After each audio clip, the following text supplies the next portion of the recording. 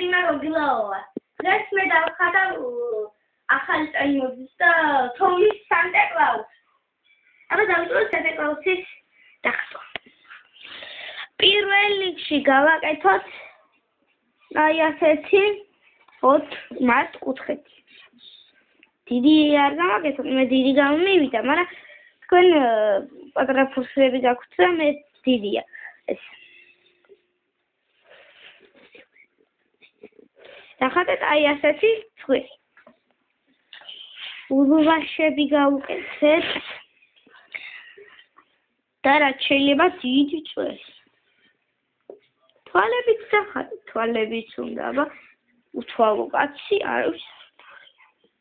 წარბები უნდა, წარბები არ უნდა, ვიტომ არ ჩანს. მე თოვლის ბაბუები ჩაპტკუნებულები არიან და ესე გვალი გავაკეთოთ აქ ჩაპტკუნებული თოვლის ბაბუის სახით. მაგრამ ბოლში თეთრი აქვს და აი აქაც თეთრი აქვს თოვლის ბაბას. შემდეგ გავუკეთოთ კამარი. აი ასეთი. აი ასე. შემდეგ კამარს თუ ბოლომდე არ გავუკეთეთ, ისეთი კამარი არ არსებობს. ბოლომდე უნდა გავუკეთოთ კამარი. შემდეგ აი დიდი სქელი ჩექმები. იმიტომ რომ ხანდახან თოვში უწევს ჯდომა და ამიტომ დიდი ჩექმები.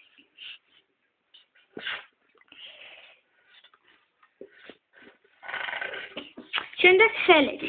ახლა მე ხუჯინი დავაკავოთ და ახლა მე გასწავლით როგორ იყალება ის მომენტი. აი ასე გავაკეთოთ. შემდეგ 1 2 3 4. შემდეგ გავაკავოთ სტომა. აი ესეთი სტომა. შემდეგ აქ საჩუქრებით დავხატოთ. 4 კუთხედი გავაკეთოთ. 4 კუთხედი. შემდეგ ესეთი პომპონჩი გავუკეთოთ აქ. აი ასე ხაზი, 2 ხაზი, იმიტომ რომ შეფერადება უნდა თან და ამიტომ 2 ხაზი. ხა დავხატოთ რა ვიცი.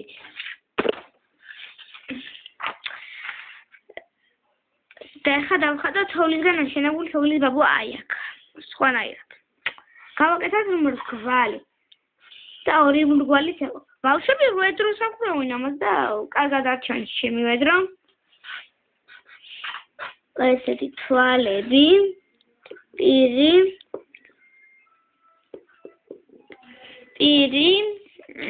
შემდეგ ესეთი პატარა ხელი და ამ ხელში დავაკავოთ ცოცხი. ცოცხის სატყვა ყველა მარიცის. ზოგმა იცის, მაგრამ ზოგმა საერთოდ. ესეთი ცოცხი. გამოვიდა. შეიძლება გრილებიც უნდა. და კაშნიც უნდა.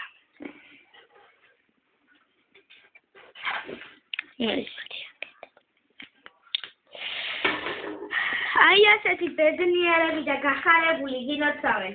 შობა ახალწელს. ბედნიერ ახალწელს გისურვებთ. კარგად!